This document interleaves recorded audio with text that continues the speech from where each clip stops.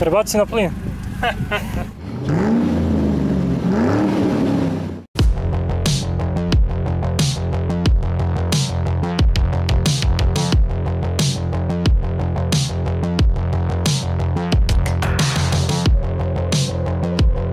I dobrodošli u još jednu autoanalizu. U ovom klipu gledate test ubrzanja na 402 metra između dva lava, iste kubikaže, iste snage, samo jedan benzin, drugi dizel. Bila je lavovska borba, da vam kažem, strašno su se dobro držali i svaka čast momcima. Ovo je inače jedan od 3 testa ubrzanja koje smo snimili u prvom terminu snimanja. Ostaje da objavim još jedan klip pa ćemo opet snimati. Pratite kanal i pratite autoanalizu na Instagramu kako biste bili u toku sa prijavama za vožnju. I kad smo već kod toga, prijavite se na kanal, naravno sve besplatno, ništa ne plaćate, nego čisto subscribe-om dajte podršku. Imamo jednu zanimljivu situaciju, dva Peugeot 206, ista kubikaža, ista konjaža, ali s jedne strane dizel, s druge strane benzinac, s jedne strane hatchback, sa druge strane CC Coupe Cabrio. Ajmo prvo do dizelaša, kako beše ime? Mihajlo. Mihajlo, Peugeot je koje godište? 2004. 1.6. Da. HDI, tako, 109 konjskih snaga. Crveno i. Crveno je, kao da je TD. Boga mi, mislim da će ovaj tvoj suparnik, to jest današnji tester ovog Peugeot 206 cc imati problema. Ti imaš nekih 240 Nm pri svega 1750 obrtaja, a on slabih 137 Nm pri 3900 obrtaja. Ja sam naučio ovo na pamet. Šta kažeš ti, kakve su ti šanse tebi njemu? Pa ne znam, bit će tesno. Na kraju će biti ko bude menjao brzinu i ko bolje krene, taj će biti pobjednik, nadam se. Zavisi od vozača.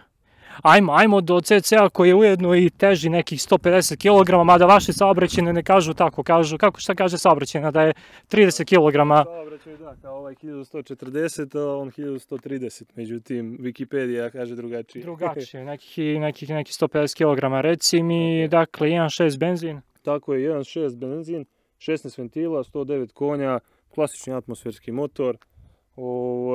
Šta misliš, šta očekuješ? Šta znam, gume su mi solidne, malo je teži, ali daću sve od sebe pa vidjet ćemo. Mislim da će biti gusto. Ništa, ljudi, poslije će oni odvoziti test međusobnog međubrzanja. Tako, iz neke treće brzine na nekih 50-60, vidjet ćemo kako vam bude odgovaralo, dogovorit ćemo se. Tako da ajde, mislim da će biti jako gusto. Idemo.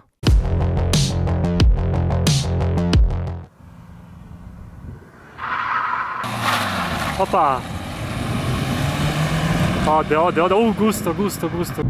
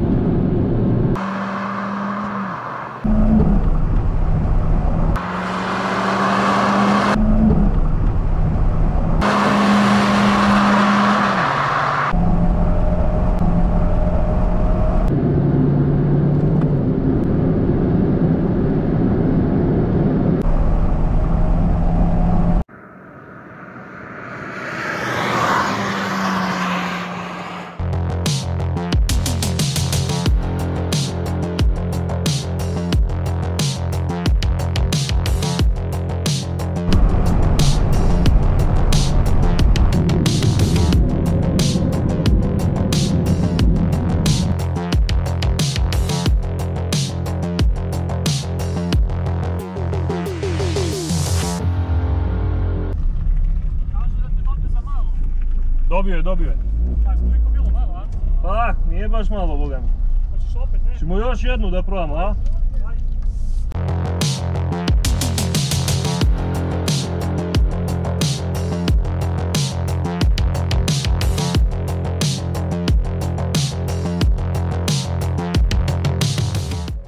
Daj im znak, može? To je to.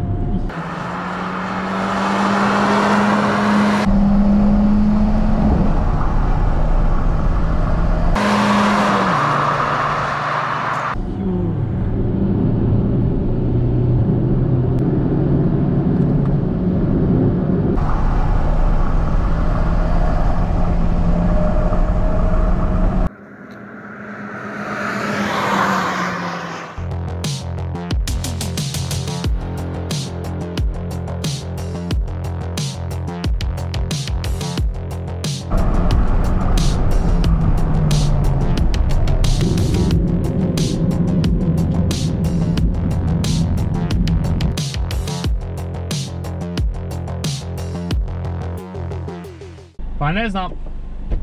Hoćemo onda o drugom 50. Ajde, može. Ali to onda nije test kako... Nema veze, Nema veze, hoćemo drugom 50. Ajde.